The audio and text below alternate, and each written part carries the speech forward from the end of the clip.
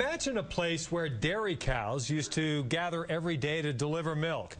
Now, try to imagine sitting down there for a fancy dinner or even a wedding. That's the vision of some folks in Draper who have launched an unusual preservation effort.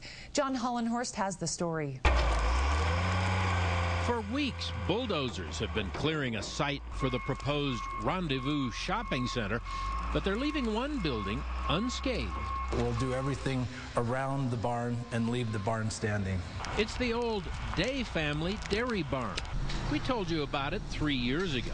The Day family shut down the dairy and moved it to Utah County. This barn was built in 1920 by Elias John Day. Lorraine Day remembers award-winning cows, a family livelihood, and a rich history Draper is in danger of forgetting. I mean, it wasn't subdivisions, it wasn't big stores, it was agriculture. A partnership of preservationists proposes to move the barn to city property.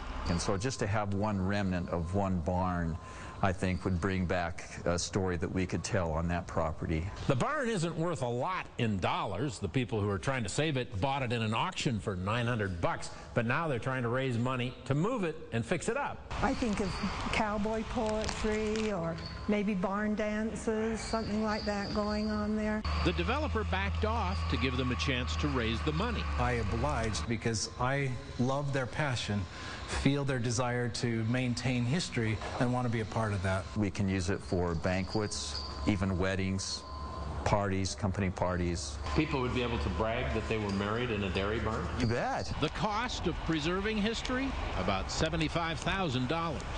John Hollenhorst, Eyewitness News, Draper. But the fundraising effort has to move swiftly. The city of Draper has put a deadline of March on the proposed move. If you want to learn more, you can go to our website, ksl.com.